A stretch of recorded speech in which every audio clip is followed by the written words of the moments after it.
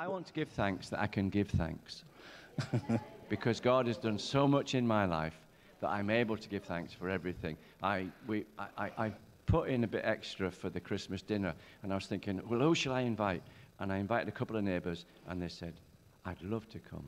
So, praise the Lord. Brilliant. Good. Okay, brilliant. Go on, Jonathan.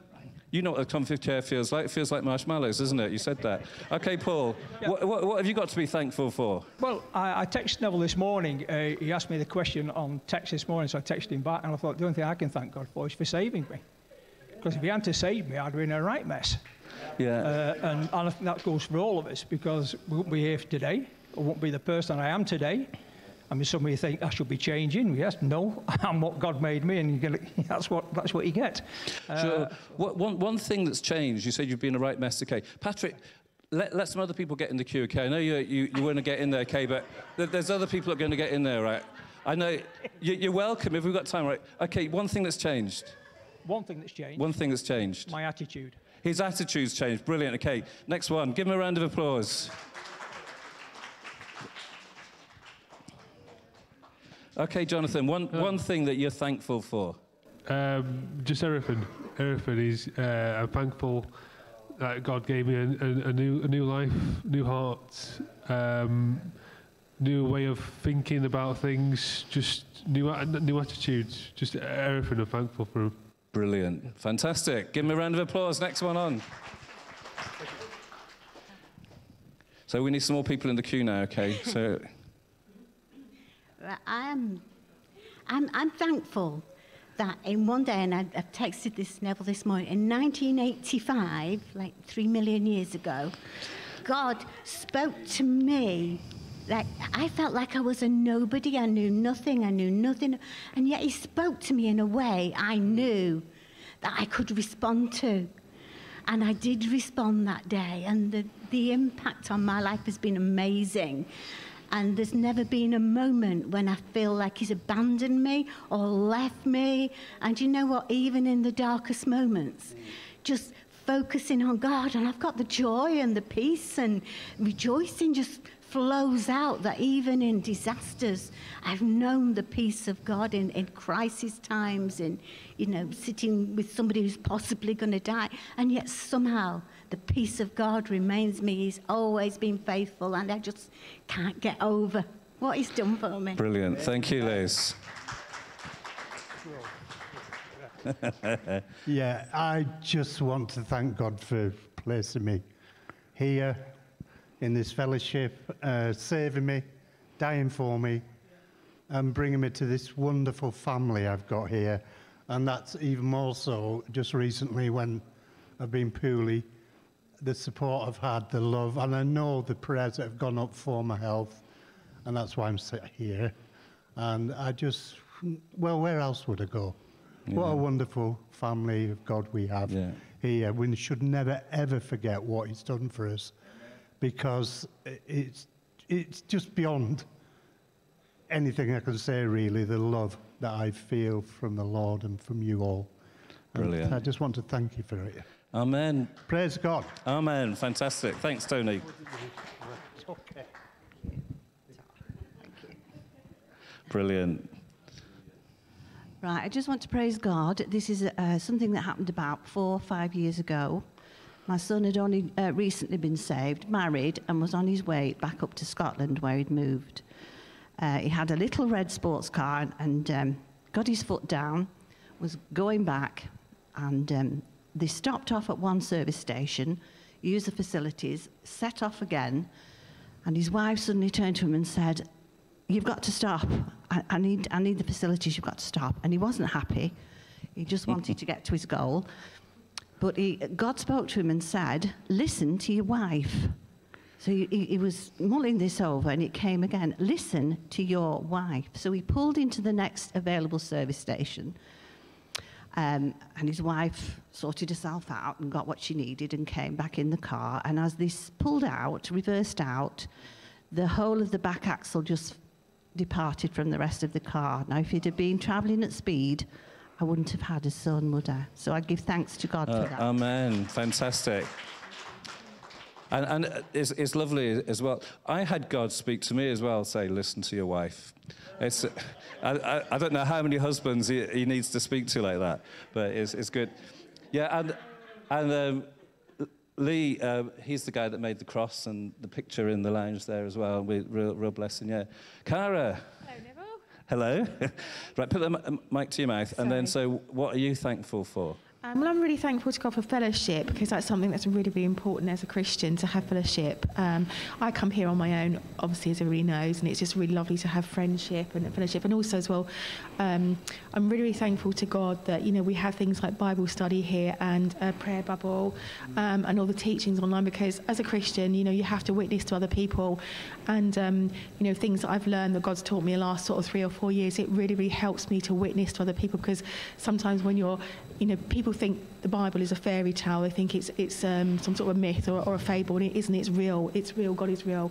And it's really good to be equipped with answers for people, because people do have questions, and we need to be equipped with answers for them. So the things that I've just been taught, like, God has really opened my mind in the last, you know, 3 or 4 years about, you know, the truth of the Bible, and also events and history and the culture and things like that. And it just really helps. So brilliant, fantastic. Give her a round of applause. Thank you.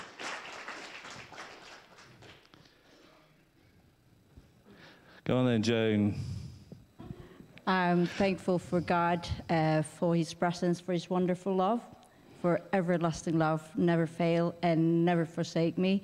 Despite of the trials that we have for the past few years, he's so wonderful to us, and he's still with us all the time. Amen. Fantastic. Thank you. Now, online, probably somewhere on our website, you'll be able to find a longer testimony. Is it up there? Have we got it? Do you know, Marianne?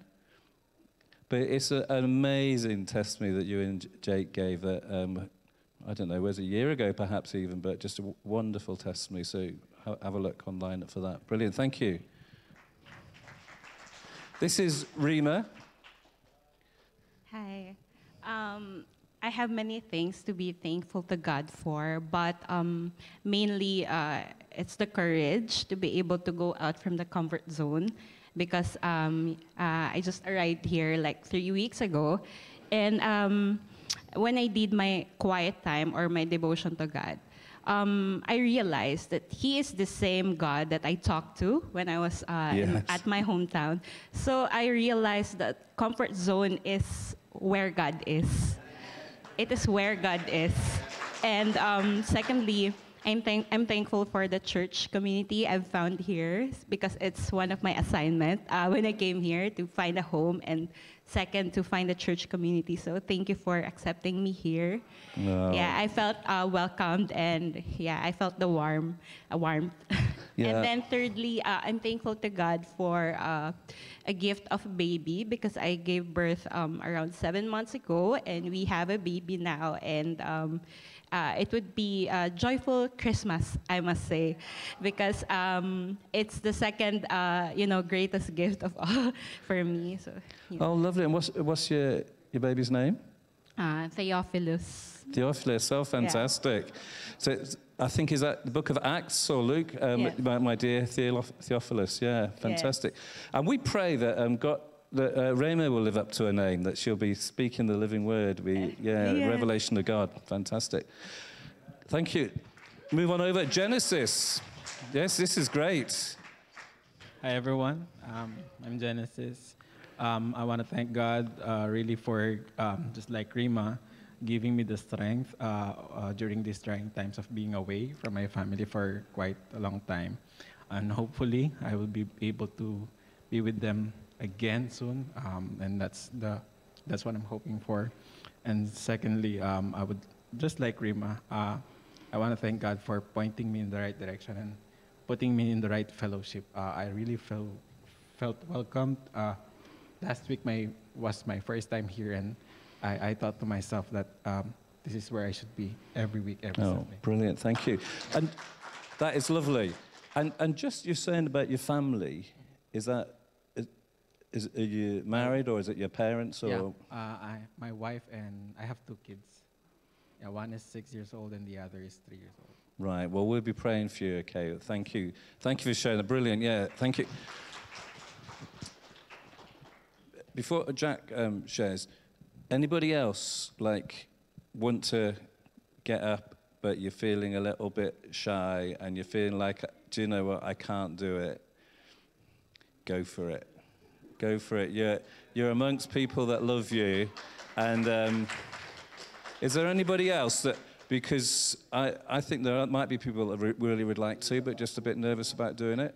So God says it's good for us to give thanks. And also it says it's to give thanks in the assembly, like when we're together, because it's... Have you enjoyed hearing what they've had to say? It's been brilliant, hasn't it? It's fantastic. Glory to God. Yeah, that's brilliant. Okay, Jack. I just want to give thanks to God for giving me the strength to carry on in the face of seemingly impossible odds. My most recent prayer to him has been, what are you playing at? What am I to do? And he basically just says, keep the faith and keep going. Brilliant. Amen. Well, thank you. And it'll do you good having said that out publicly. Well done, Jack. Well done. Thank you. So, hi there. I'm Neville, and you are... I'm Lucy Isaac's mum. I've got a bit of a cough. I have done a test. It's not Oh, wow. Fantastic. So I just wanted to come up. I was a bit shy at first. I just don't believe wanted to that. say thank you to God for all of you, for how you are with Isaac. Like, I don't know how much you know of Isaac, but so his dad's a vicar, and my children have always sort of lived as the vicar's children, and not. But Isaac's just come into his own, being here, and they were at St Thomas's, and somebody came up to Matt and said, "Oh, you're Isaac's dad," and he come home and he said, "It just makes such a change that you're Matt's son." Somebody said to Matt, "You're Isaac's dad." So, like, I just want to thank you all. I can hardly, like, I've got a really bad cough at the moment, so I can't talk much. But thank you anyway. Yeah. Like, thank you from me to you personally, and thank you to God. Right, and before you go, how is Matt doing? Because we've prayed. We prayed last week for Matt, Isaac's dad. He's doing a lot better. So we had an ECG last week, and it looks like things are settling down. He's still got to go to hospital for a heart scan. Things are a bit manic in our house. So we've got a grandchild as well, and then we've got 2 other children. So I've sent Matt to Stoke to stay with his mum, just so he can have a bit of peace from all of us. And there's still people knocking on the door because of the nature of the calling. So, yeah, thank you for praying, and he's doing good matters. Brilliant, thank you. Give her a round of applause. Thank you for coming and sharing. And just interesting, while your husband's away, you've gone to a different church.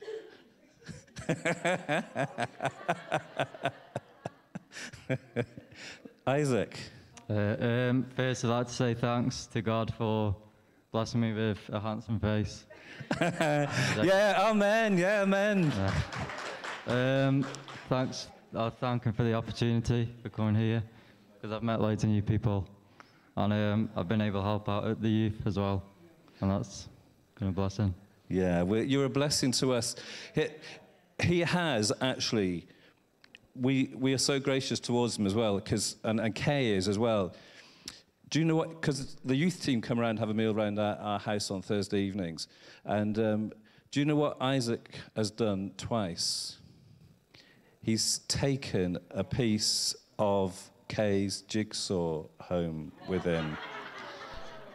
This second time, he was going to wrap it up and present it as a birthday present. But if anyone's into jigsaws, you know that is a cardinal sin. Right, okay. Do you want to respond to that? Yeah, I'm sorry, Kay. Brilliant, thank you.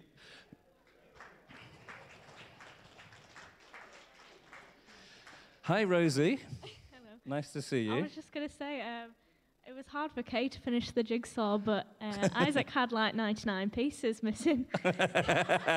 Well, that is another way of looking at it, but it was Kay's jigsaw. It was actually a 500-piece jigsaw, anyway. Go on then, Rosie, yeah. It seems like a bit trivial in comparison to everyone else, but I want to thank God for a car, because, I've just been getting up early in the morning, quite early, and relying on like one of the directors from work to give me lifts to work with this big Mac. And my husband's been cycling like I don't know, like half an hour every day, like twice a day. So it's really nice to have a car. Brilliant, yeah, absolutely, absolutely. Thank you, Rosie, it's brilliant.